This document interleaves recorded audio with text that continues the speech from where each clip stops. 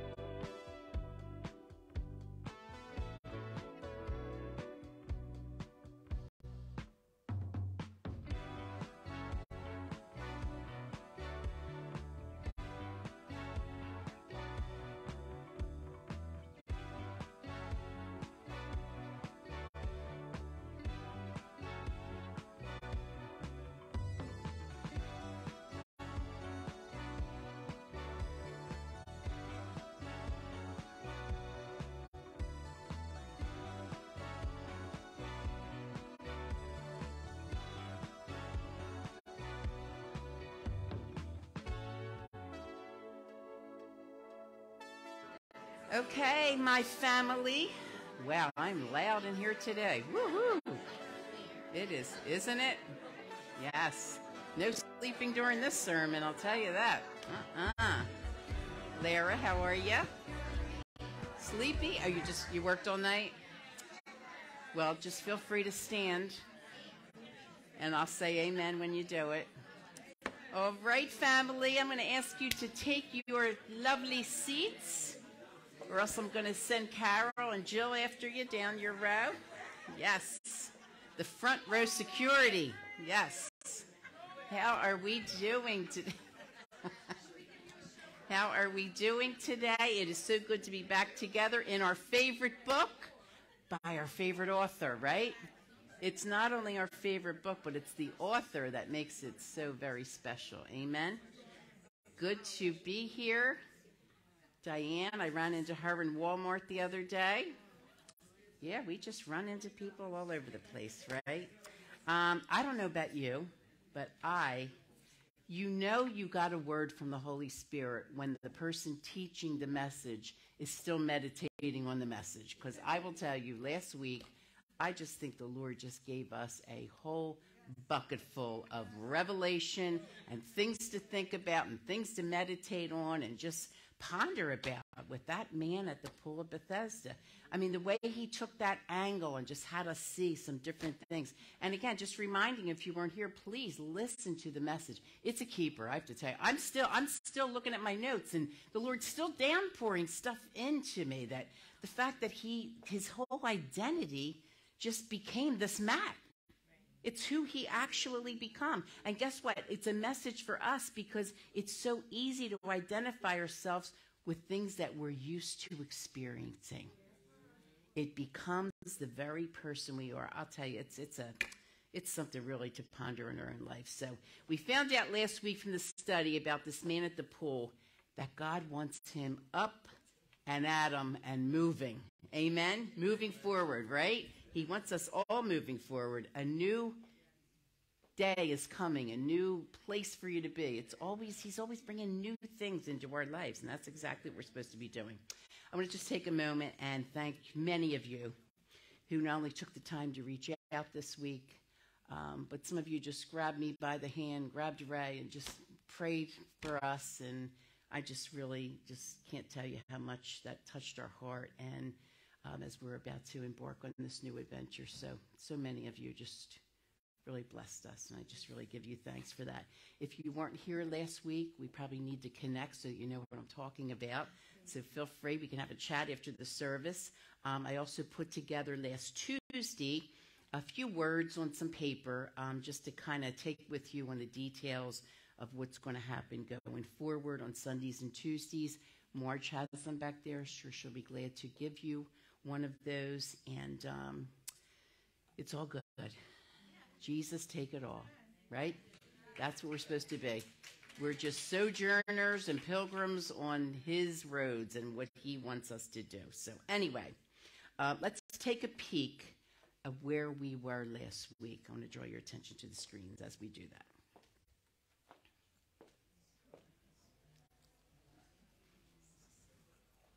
Shalom. Me? Yes. Shalom. I have a question for you. What do you mean?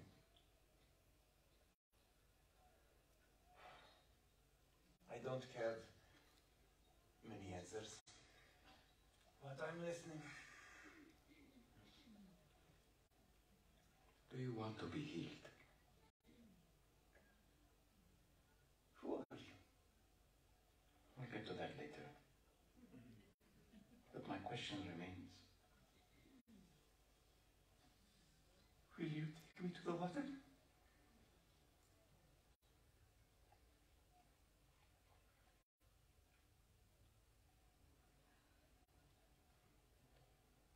Look, I'm having a really bad day. You've been having a bad day for a long time.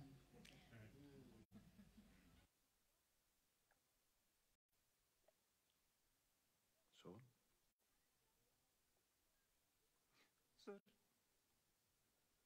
I have no one to help me into the water when it's stirred up. And when I do get close, the others step down in front of me. And so... Look at me. Look at me. That's not what I asked. I'm not asking you about who's helping you, or who's not helping, or who's getting in your way. I'm asking about you.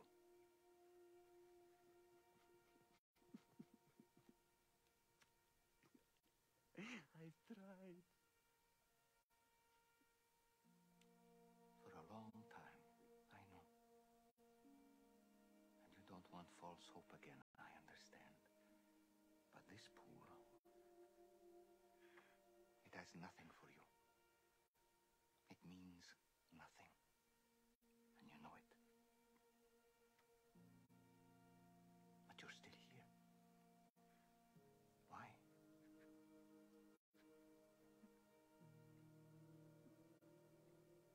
I don't know. You don't need this pool. You only need me.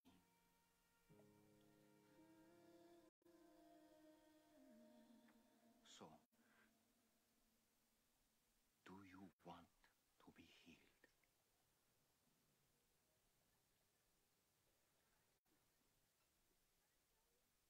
So let's go. Get up, pick up your mat, and walk.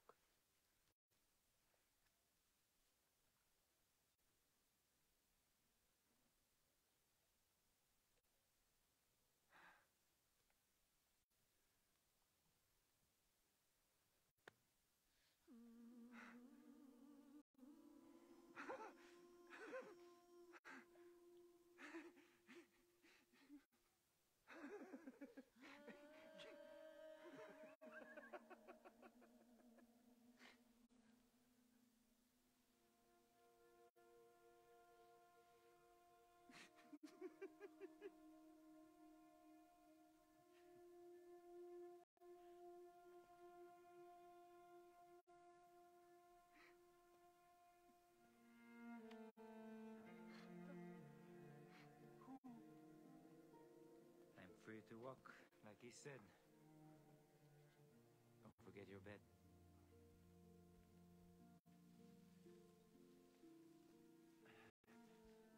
Why does this matter?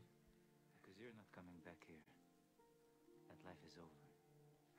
Everything changes now. Amen. Well, we decided that he wasn't going to make any room for any regression, right? No relapses when Jesus touches our lives. I just love that. Just beautiful. But I want to ask you, did you notice who was lurking in the background? Two little shots we got just to look at who was just kind of lurking in the background. Let's pray, and we're going to just pick up right there, okay?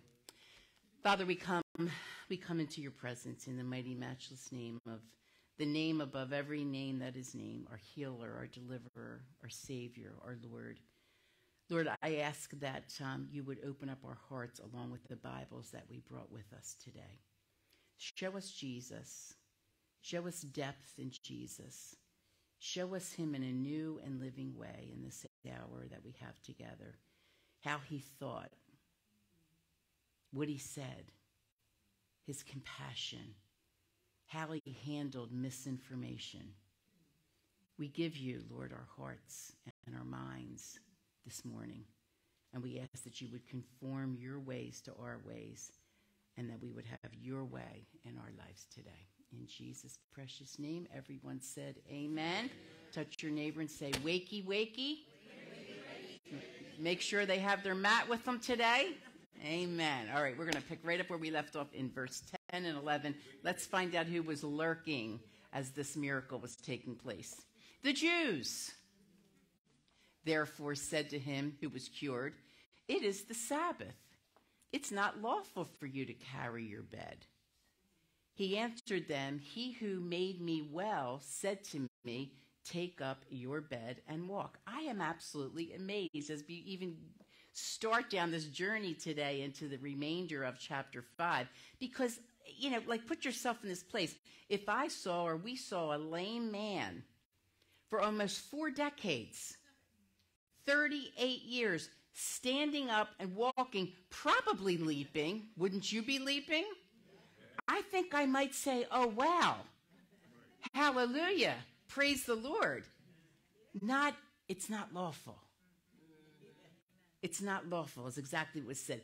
Religious spirits and legalism are just the worst.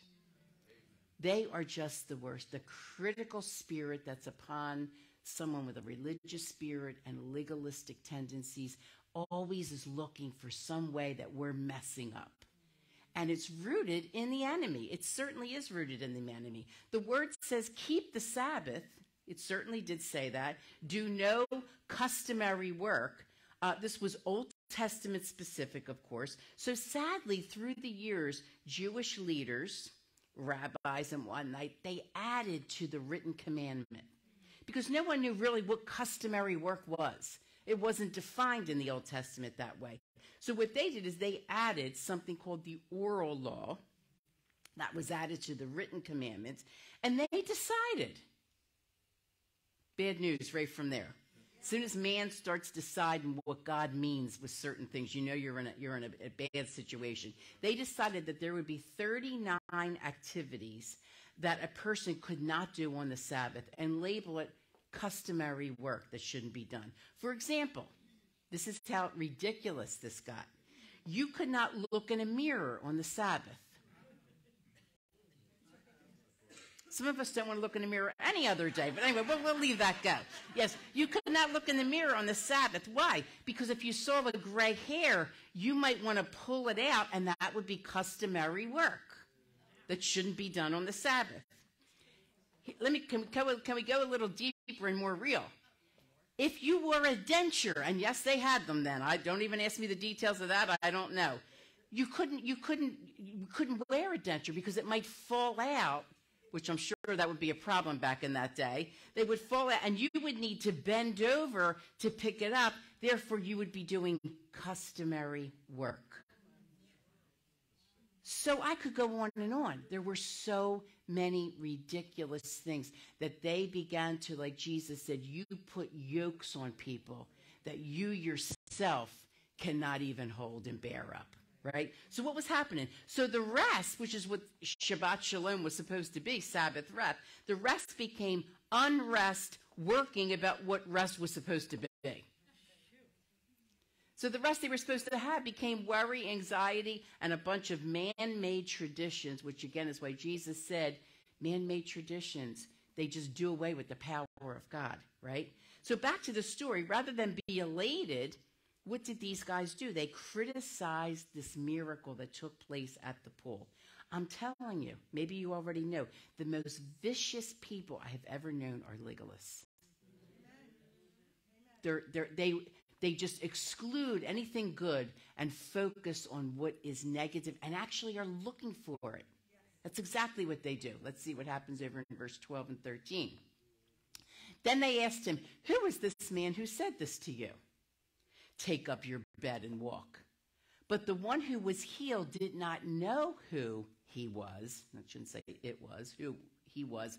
For Jesus had withdrawn, a multitude being in that place. So he kind of mingled and went along the ground. And you could see in the show, I thought they did a good job of saying, who?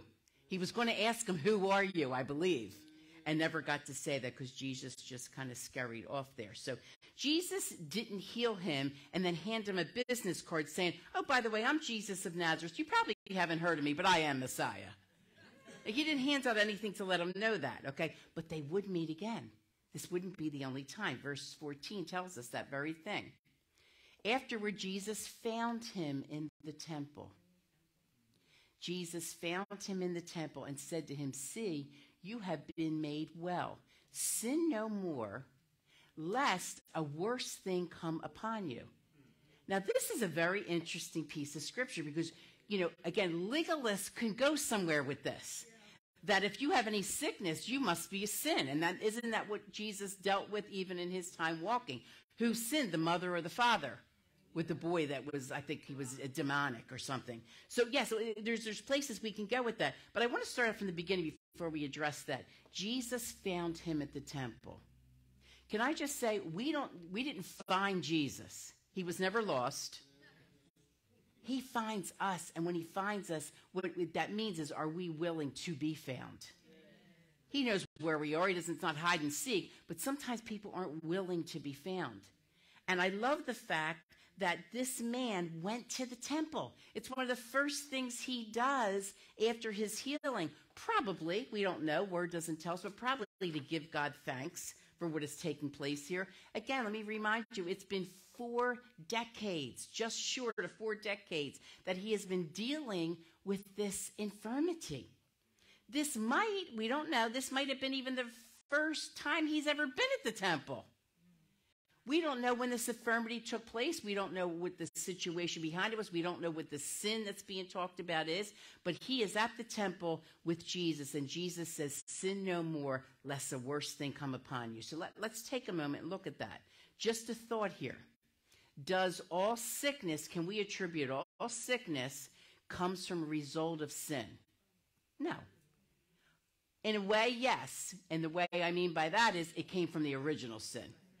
It came from the Adamic curse. So in a sense, yes, it does, because there was no sickness, infirmity, or disease in the Garden of Eden. It was when the curse of Adam and Eve came upon that area that sin, and not only the nature of sin, but also sickness and disease came also. So sickness is a part of the Adamic curse. That's what it's a result of. However, not only that, but sickness can come from personal sin. We can't say it never does, because sickness can personally come from sin. Let me give you an example, and I'm sure you could probably add to just the one I have here.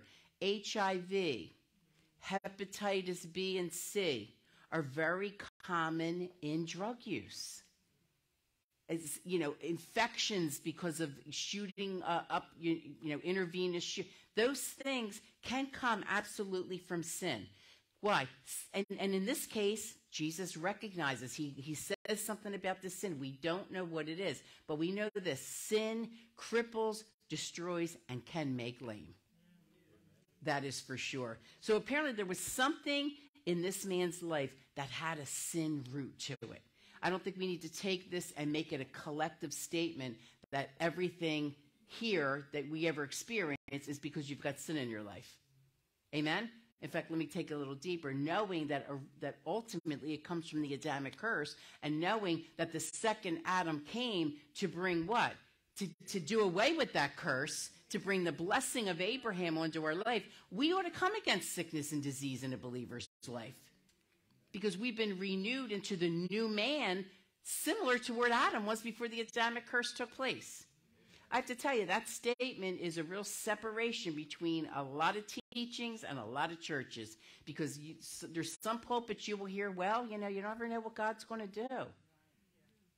God doesn't need to use tuberculosis for you to have a relationship with him. And this is how the silliness of some of these discussions that take place. When we really understand what Jesus did, Jesus paid for the sin that Adam opened the door to and the curse that came with it. He redeemed us back to that original place. If we're a believer, we don't have to wait to go to heaven to receive the blessing of Abraham and the blessing of the Lord in our lives. We're supposed to walk in newness, a new creation, not the old man, because the old man is related to the Adamic curse. We are new in Christ. Therefore, we need to read this word and get this new, renewed mind so that we know what we should be believing for and what we should be aiming at. Amen? Are you with me with that? Just wanted to clear that up, because it's one of those sentences that can make it look like, well, this is, we can take all this and this applies to everyone at all times, and it doesn't. Verse 15 and 16 tell us this. The man departed, and he told the Jews that it was Jesus, because obviously Jesus finds him in this temple, and obviously he finds out his name at that point, and he departs and he tells the Jews that it is Jesus who made him well. Verse 16, for this reason. if you have your Bible open, you really ought to underline this. For this reason, the Jews persecuted Jesus and sought to kill him because he had done these things on the very Sabbath. The reason I say underline that is because this scripture right here, verse 16, is a turning point in Jesus' ministry.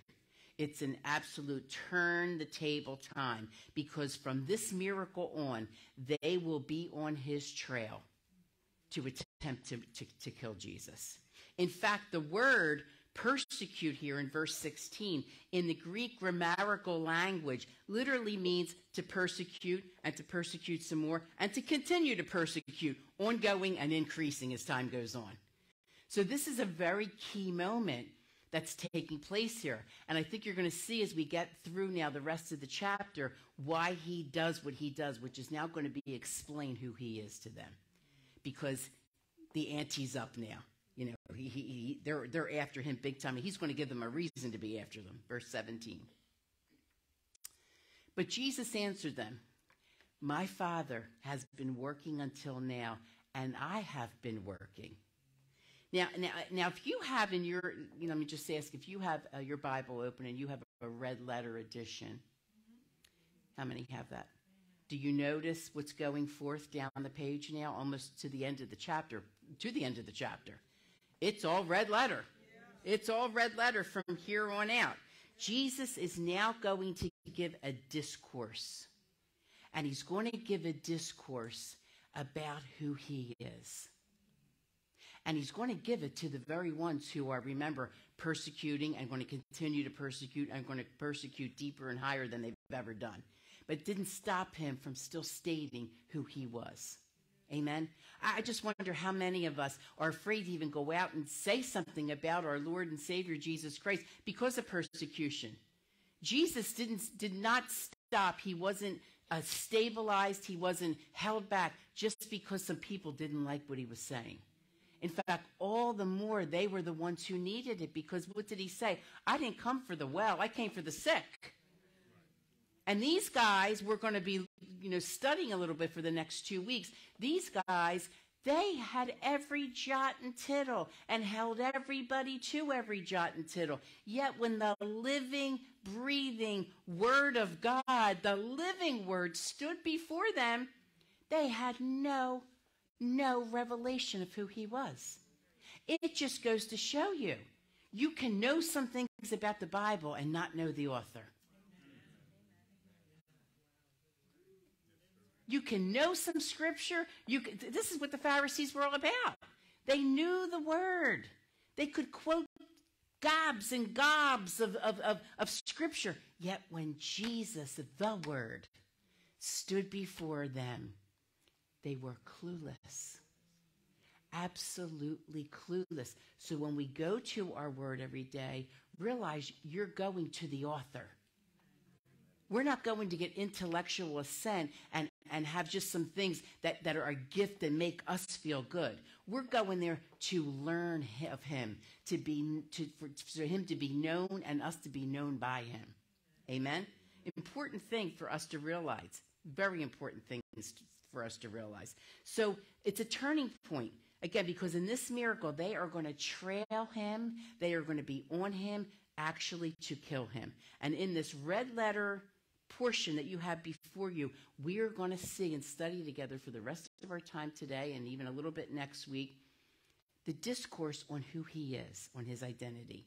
If this was a course in theology, there's many different things you can study in theology, but if this was a theology course, we would call it Christology. That's what this section of scripture would be. Christology is, guess what you think? Ology means study of, so what's it a study of? Christ. So in theological terms, we're going to do a Christology study for the rest of today. So just now, just know that we could spend several weeks on this section. Honestly, there is so much in here from a theological standpoint that we could take almost a verse and a section at a time and just dig and go very deep. But we're not going to do that because since Jesus did it all in one sitting, I think I can do it too. Let's just say. Maybe two. It's been said before we even start unraveling this. I don't know who said it, but it's a very famous saying. It's been said that Jesus Christ, what are you going to do with his name? We are going to give an account for what we do with Jesus Christ, because he has the name above every name that's named. That there's no name above heaven or above earth where any man can be saved but through the name of Jesus Christ.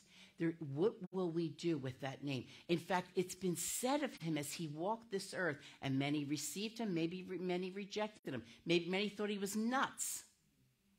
And that's exactly what's been said of him, that Jesus Christ was either a liar, a lunatic, or Lord. He falls into one of those three categories in every heart of every man. He's either a liar, he's a lunatic, or again, he is Lord. Thank you for saying that's a good word, Lord. I think you'll see as we go through this, I'm hoping, most of you here, I'm sure, know he is Lord. But I want you to know why he's Lord. I think it's important for us, because how many know there's some Pharisees out there who think he's a lunatic, who may think he's a liar, or who have a hot mess of mixture that makes him something than who he really is. He's not just a prophet. He's not just a rabbi. He's not only God's son. He is, touch somebody and say, Jesus is Lord. Amen. That's exactly what he is. So I think we're going to see that as we go on. So Jesus now launches into this discourse. And the best way I could put it is he's going to launch into this discourse about his equality with God. Because if we don't get that part down, you can think he was a great teacher. You can think he was even Savior. You can think a lot of things. But if we don't get down that Jesus is God, you're lost. You can be in church all your life. But if we don't get this part of his identity down, we're lost. And so this is where he's going to take them, because this is who they've been studying for thousands of years, is Yahweh. And here comes Jesus on the scene, who was Yahweh in the flesh. And they are going to have some struggles with it, as you know, some of the stories and some that we've yet to see as we go through. He's going to go in this discourse of this equality with the Father. Again, the Bible tells us from Jesus' words himself, if you don't know who I am, you will surely die in your sin. And I have to tell you, it caused me to stand back a little. I hope it causes you too. Because these guys knew the Bible. See, they knew the Word. But they didn't know the living, breathing Word of God when it stood in front of them. When we go to the Word, we need to say, Jesus, reveal yourself in who you are as the incorruptible seed of the Word. We need experience. We need personal revelation and personal encounters with him, don't we? Not just head knowledge or knowing all of, Psalm 31. That's not good enough. We have to know him. That's what Paul said. He said, I don't boast in all my knowledge. He said, I boast in what? In knowing him and the power of his resurrection that lifts me out from under the grave, right? That's exactly what he said. So that's where we're heading today. Verse 17 is where it begins, all through the rest of chapter 5. Again, Jesus answered them and said, my Father has been working until now, and I have been working. Okay? What he's saying here is I am equal to the Father. I think we have a screen for that. I am equal to my Father in purpose. That's what verse 17 is saying. I and my Father are one in our purpose. See, what he's saying is my Father doesn't take a vacation because it's the Sabbath, right? Guys, see, somebody's got to keep the universe in orbit, okay? That's what he's saying. It's spinning. My Father has been working, and so am I. Because remember, they got a problem with him because of the Sabbath. So he's saying, my Father's been working all along. And basically, I'm coming in now as him, doing the very same thing he's doing. What a thought. What a comfort. What a comfort that is. Because that means while you and I are resting at night, while you and I are taking a little nap, he's still working. We sang it today. Even when I can't see that you're working, even when I can't feel that you're working, you never stop working. He doesn't take a Sabbath, okay? He never stops working. He is on 24/7. In fact, Psalm 121:4 says this, behold, he who keeps Israel never sleeps or slumbers. He don't take a day off, right? That means if you cut your finger on the Sabbath, your blood's still going to coagulate, even though it's the Sabbath day. Right? He's always working. He never stops working. So if God is always working, why should we be worrying? If God is always working, he's working behind the scenes. He's working when you don't see him. He's working when we don't feel him. Why should we worry? Why do we take on the burden of solving problems and situations that we really, quite frankly, can't solve? You know, it's like we've said before. Worry's like a rocking chair. It gives you something to do, but you don't get anywhere. Right? So someone shout out with me, cast your care upon him. Come on, say it loud. Because he cares for me. That's right, exactly. Now watch this, verse 18. Let's see what happens. Therefore the Jews sought all the more to kill him. They got it. I think it's so funny that they, you know, it's not a matter of they just couldn't see it. No, they got it. Because the word tells us here they sought all the more to kill him. Because now he's saying, me and my Father are equal in our purpose. Equality, isn't that what we're looking for? He's identifying himself as in equality with Yahweh to them. The Jews sought all the more to kill him because he not only broke the Sabbath, but look at this last part, but also said that God was his Father. Look at this, making himself equal with God. See, we have this play on words. Somebody's a father and a son. Well, that means you're not equal. But see, these people got this. These people got this because he was making himself equal with God. Jesus, it's amazing. Jesus' enemies knew exactly what he was saying. It's very clear here. So when someone comes along like the Jehovah's Witnesses, like the Mormons, like the Muslims, saying Jesus never claimed to be God, and they will tell you that. They will tell you that. Even the enemies of Jesus knew what he claimed to be. We see it right here. Not only does he break the Sabbath, but he continually and repetitively makes himself equal to God, which is what they said, right?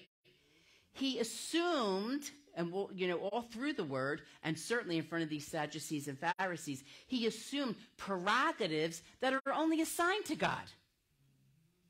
That are only assigned to God. And he did it not once, not twice, but he did it over and over and over. Like what? Well, he said, I'm the bread. Anybody who eats of me will never be hungry again. He said, I am the living water. If anyone takes a drink out of my well, you'll never thirst again. He said, I'm the way, the truth, and the life, and no one comes to me except through no one comes to the Father except through me. Why? Because they're equal. Because they're the same thing. Philip, if you've seen me, you've seen the Father. I and the Father are one. He is the one who forgives sin. And they said, no one can forgive sin except God. Bingo! You got it. He continually made himself in an equality status with God. We hear that word a lot today, this equality situation that's out there. But this is what we really need to focus on. Because if we don't get this part right, we don't get anything in life straight. We just don't get anything else in life straight. He continually made himself equal with God. Verse 19.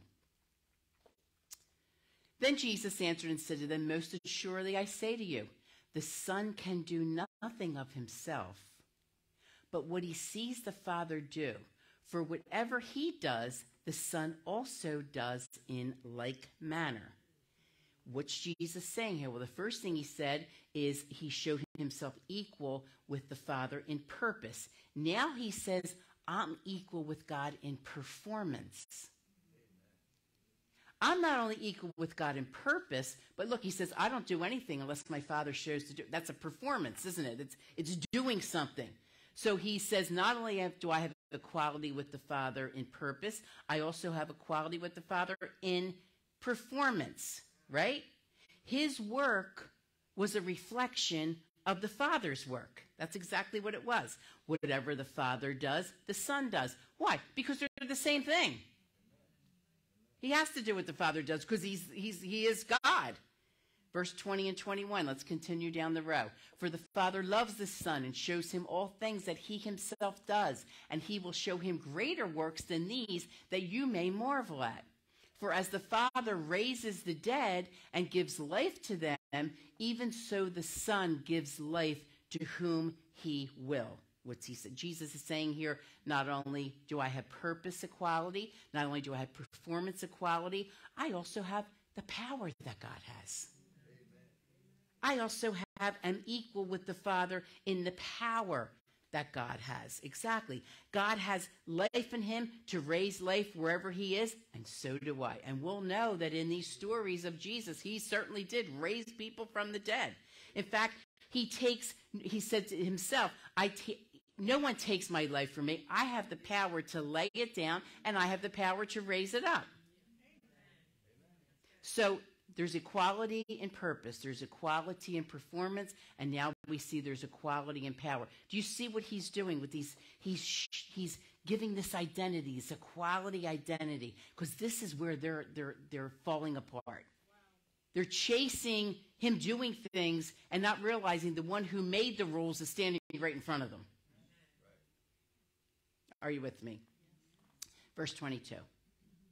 For the Father judges no one, but has committed all judgment to the Son. Isn't that interesting? Here we see not just purpose, not just performance, and not just power, but here we see that he is equal in God with proclaiming judgment. Purpose, performance, power, and now we see judgment taking place here, right? It's amazing to consider that. Verse 23, let's see what that says. That all should honor the Son just as they honor the Father. Now, you know that must have got them. I'm sure he saved that one to last because he was kind of building up his case. Amen? So if you're equal with God in purpose, and you're equal to God in performance, and you're equal to God in power, and you're equal to God in proclaiming judgment, because of all that, you're worthy of honor. You're worthy of praise, is exactly what he was saying. I am equal to the Father in honor, is exactly what he's saying. How can anyone say Jesus never said he was God? Look at these portions of scripture right here in John 5. It's all right here. And if someone says that, or maybe if you're confused, you may have come from a background of Mormons or Jehovah's Witness, Facebook, you too, or a Muslim background. This is where you take them. Because he's spending this whole discord saying, I and the Father are one. And no one can take that away. It's very clear to see. Verse 24. Most assuredly, I say to you, he who hears my word and believes in him who sent me has everlasting life. He who hears my word and believes in him. See, it's not enough just to know the word. We have to know who the word is. The word is a person, right? So it's not just my word, it's believe in him who sent me has everlasting life and shall not come into judgment, but has passed from death into life. Let's talk about judgment for just a moment. I think most of us know unbelievers will be judged. They'll be assigned to a very terrible piece of real estate called hell. But did you know that believers would also be judged? Do you know we as believers are going to be judged too? Different than an unbeliever, but nonetheless, we are going to stand before a seat, a bema seat. It comes from a Greek word meaning elevated. It's where rewards were given for athletes and those that did great things from an athletic perspective. They'd be brought up and placed with medals and things like that. Well, it comes from that. 2 Corinthians 5:10 in the Amplified. I want you to see how the Amplified words it. For we must all appear and be revealed as we are before the judgment seat of Christ. Now, we're talking in Corinthians, so this is a letter to the churches. So this is a letter to believers. This is not for unbelievers. With that in mind, let's look at it again. We must all appear and be revealed as we are before the judgment seat of Christ, so that each one may receive, or his salary, his pay, his reward, according to what he has done in the body. Not in your body physical, in the body of Christ, in the bride body, right? What he has done in the body, whether good or evil, considering what his purpose and motive even have been. Isn't that interesting? So that means if you just decided to go to, Afghanistan and be a missionary, and you just decided to go and you weren't sent, no rewards for that. No, we're rewarded for what we're asked to do, what we're told to do, where we're sent to go, what he puts in our path to do, and what he has achieved, been busy with, or given himself and his attention to accomplishing. You see what this is about, right? This is about the believers, the church people, standing one day right after the rapture. We're going to go to this seat, and we're going to be rewarded, or we're going to understand the lack of rewards. Amen? So it's an assessment on what we all do after we're saved. You've been given gifts. You've been given talents and whatnot. What are you doing with them? What am I doing with them? Are we just, sitting around intellectualizing the gifts and impressing everybody with, our gift knowledge? Or are we actually out there in the vineyard of Christ, right? Harvesting out of the giftings and out of the talents and whatnot that he's given us. Now, on the other token, unbelievers will be judged at what we call in Revelation 20, the great white throne, where their punishment is forever, okay? And he elaborates this even further in the next verses, 25 through 29. He says, most assuredly, I say to you, the hour is coming, and now is, when the dead will hear the voice of the Son of God, and those who hear will live. For as the Father has life in himself, so he has granted the Son to have life in himself, and has given him authority to execute judgment also, because he is the Son of Man. Do not marvel at this, for the hour is coming in which all who are in the graves will hear his voice and come forth, those who have done good to the resurrection of life, and those who have done evil to the resurrection of condemnation. We're going to 29. Most assuredly I say to you, the hour is coming, and now is the dead hear the voice of the Son of God. Those that hear will live. For as the Father has life in himself, he has granted the Son and given the authority to execute judgment also, because he's the Son of Man. Do not marvel at this, for the hour is coming in which all who are in graves will hear his voice and come forth. Those who have done good, again, to the resurrection of life. Those who have done evil, to the resurrection of condemnation. So in terms of timeline, okay, let's look at that. If you're a believer, your judgment was past tense. Everyone's going to be judged. It's just a matter of where it happens. Oh, this is good. This is something we have to really understand. We all are going to be judged for sin. Nobody's getting away with not being judged for sin. If you're a believer, what am I saying? Your judgment was past tense. It was taken care of in Jesus on the cross. Okay, do you see that? So you skipped the condemnation judgment. You skipped the white throne judgment because you received Jesus Christ and your condemnation was placed on him. So your debt is tetelestai, paid in full. I want you to understand, in salvation, you don't just get to slip away. We all are going to stand for our sin. It's just a matter of when we stand for it. Where out on the timeline? Are we doing it when we receive Jesus, and therefore it's in the past tense of our life? If we don't receive Jesus, then it's futuristic. It's yet to come yet. Do you see that? Our judgment is a judgment of what we did with our gifts and our talents when we were saved. That is the Bema seat judgment that 2 Corinthians talked about. Very different than the judgment for sin, okay? If you are an unbeliever, the judgment, again, is future tense, and we read about that in Revelation 20, the white throne judgment. But for us, Romans tells us there is therefore no condemnation for those who are in Christ Jesus.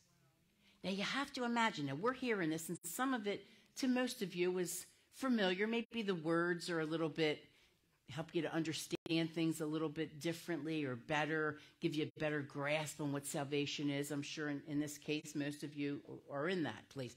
But let's put ourselves back in where we're at in the John 5 narrative. This is a bunch of mitre hat, big shot, religious, legalistic, Pharisees that think they're the ones who got it all together. And everybody's got to follow their footsteps. And everybody ought to do what they're doing. And Jesus is very strategically just cunning into their religious attitude and just sending just different kind of message than they've ever heard or that they even want to hear. Or even that they want to hear. Verse 30, we're going to stop here at verse 30, but verse 30 tells us, I can of myself do nothing. Again, we're looking at this narrative through the end of chapter 5, in him, his equality with God. So basically what he's saying is, don't look at me.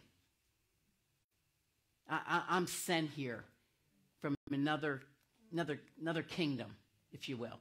I can of myself do nothing. As I hear, I judge. And my judgment is righteous, because I do not seek my own will, but the will of the Father who sent me.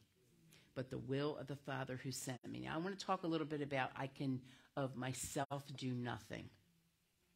Those of us who've studied together for many years, you probably know where I'm going to go, but it bears repeating as we're in this part, because some may not know.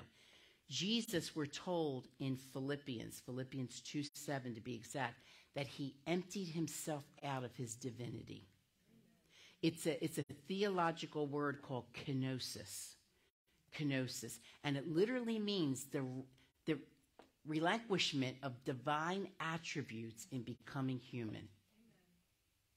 Now you might go, oh, that's a whole bunch of words, and is that really, what does that matter to me? Oh, it matters a lot to you. Because this is the state that we can step into in our reality in Christ's position now. Jesus emptied himself out, kenosis. He relinquished all of his divine attributes to become like us.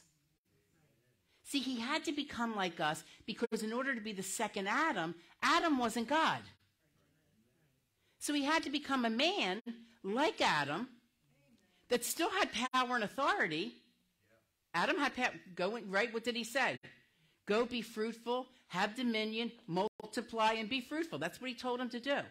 So Jesus, in order to be the second Adam, he had to become like Adam, only not sin in the process, which is where Adam brought us all to the state we find ourselves today. So Jesus, according to Philippians, had to empty out, relinquish the divine attributes of divinity to become human. So don't be misunderstood thinking, well, of course Jesus walked on the water. He's Jesus.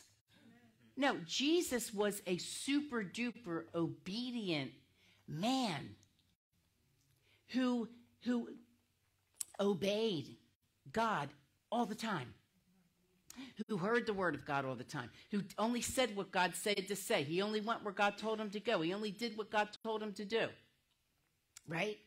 The model prayer, I think, in John 17, when he's praying about those that will come after him and the apostles and those, and then even us and believers for all ages, Lord, that they would behave like that they would only do what you say to do, that they would only go where you say to go. They would, that's the mission. That's why we have to be followers of Christ, because he's a man who got it right. Amen. That's some good preaching. Man, that gets me excited. That's exciting, isn't it, Roxy? It's really exciting because that means, the sky's the limit for us in Christ. When he asked you to go lay hands on some dead person, that means he's given you the ability to do that, just like he did it. Well, I don't know about that. That's pushing a little too far. Well, if you say so. Kenosis. That's what he did. He emptied himself out, relinquished that divinity to become human. That means everything Jesus did here, he did under the obedience to the Father and the power of a spirit-filled life. A spirit-filled life. And the good news is today, we can do the same thing. Can you believe that? Do you believe that? Isn't that amazing? We're not just supposed to sit on our, on our sofas. Oh, Jesus, come today, because this is a really bad world, and, I don't want to be here anymore.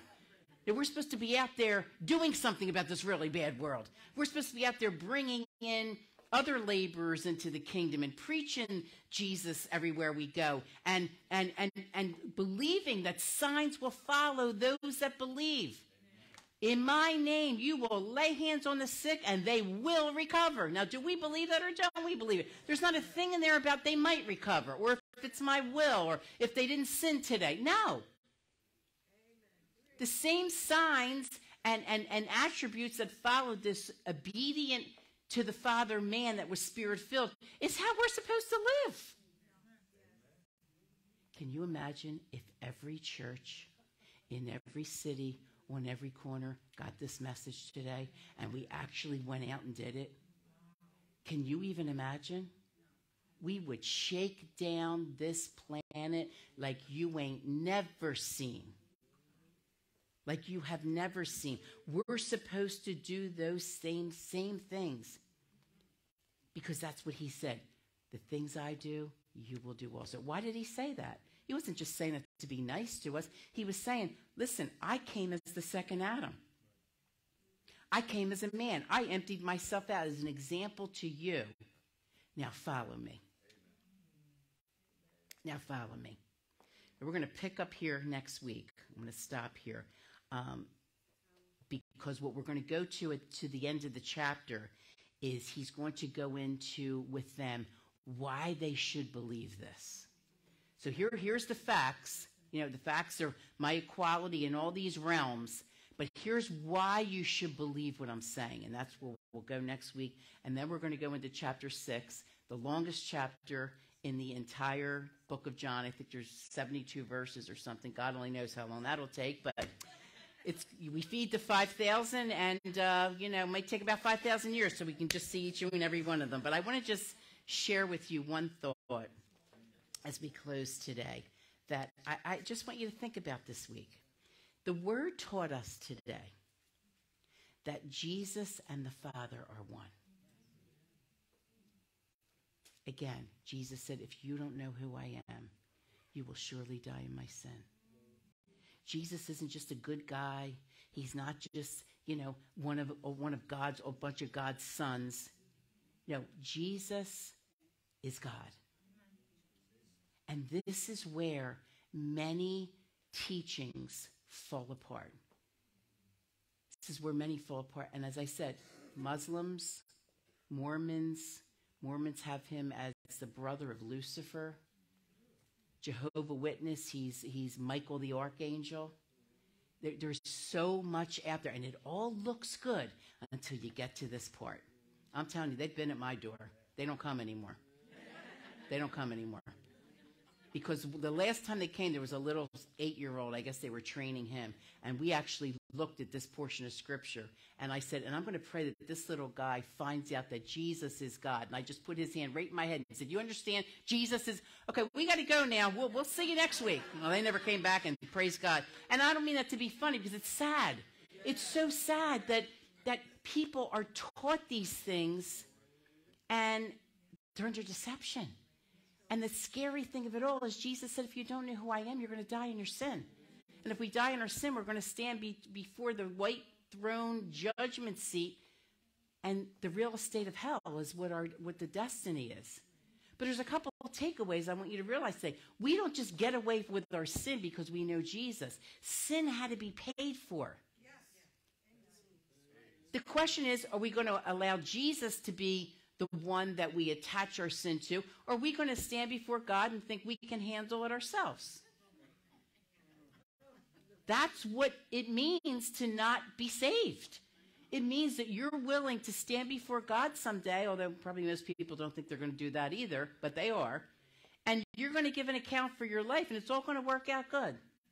It's not. Because one sin is enough to keep us out of heaven. And how many know there's not just one sin, there's many sins because we're sinners, right? But those of us who have received Jesus, it's simply a matter of our sin had to still get paid for. It's just that the condemnation was on Christ instead of us. So therefore, our judgment is past tense. What a blessing. What a blessing. Oh my goodness. This is a story you never get tired of telling.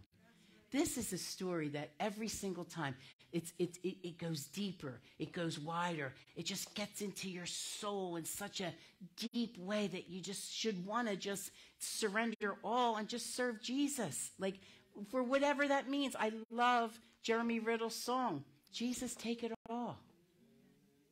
Take the due, take the glory, take my life, everything. Just the longer we walk with him, there should be less of us. There really needs to be less of us. Amen?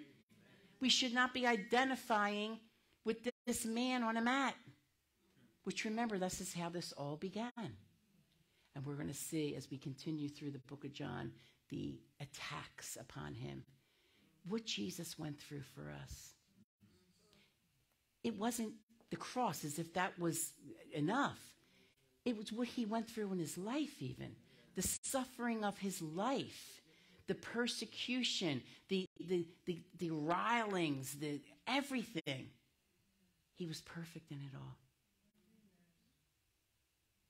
And I just hope we leave this week a little bit more confident in our past tense redemption. Because we are walking in the anointing of Jesus Christ. We're walking in that. But are we living in it?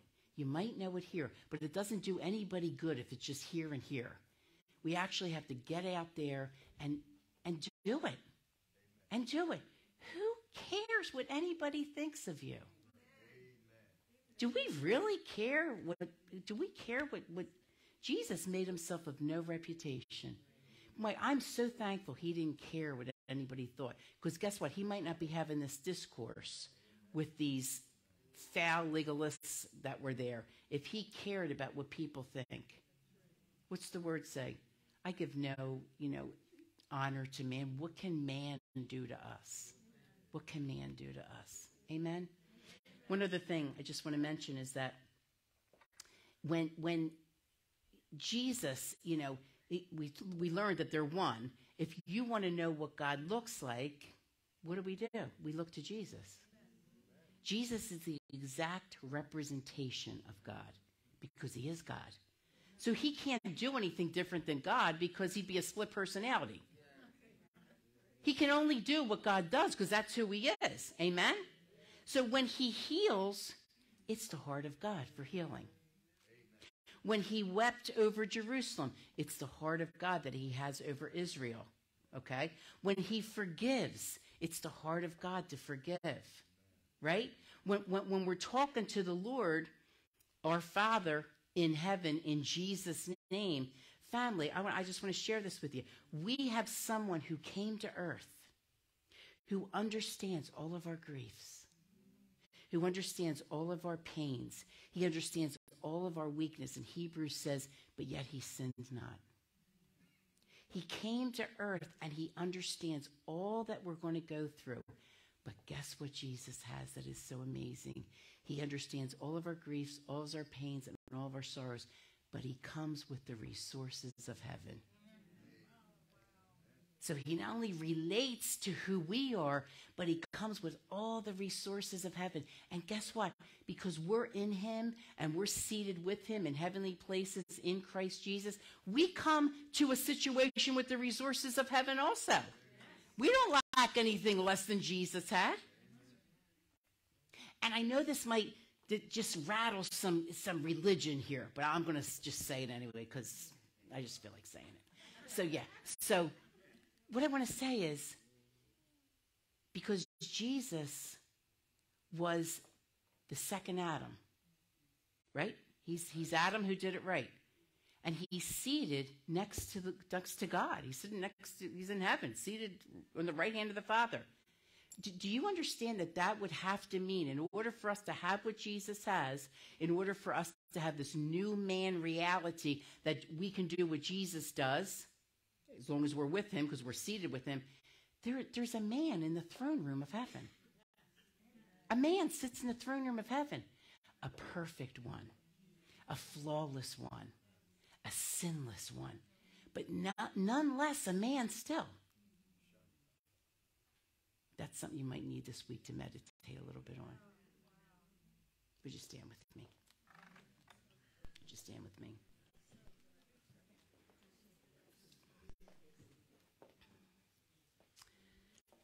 I think I just would like us to end maybe just in a moment, just of worship, a few minutes, and then we'll depart. The song we sang earlier, Jesus, your name is power. It's breath and living water.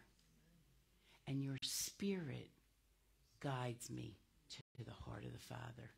Isn't that what this lesson was about today? The equality of Jesus being God in all those dimensions that we talked about. And that's what the purpose of him is to lead us to the heart of the Father, because he is the Father. He and the Father is one. So let's sing that song, and maybe with a little more revelation than we had when we started out our time together today.